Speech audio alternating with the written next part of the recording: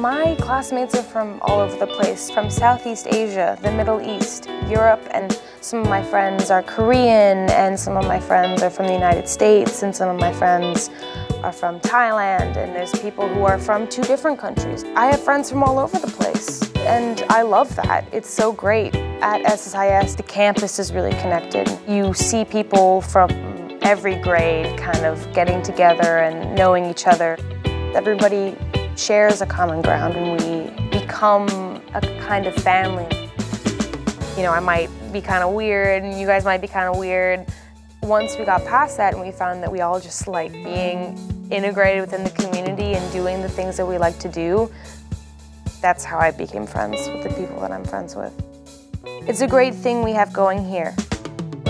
Everybody is really accepting of each other and their backgrounds, and there's always this respect that everybody has, no matter if you've lived here your whole life or if you've moved here 6 months ago.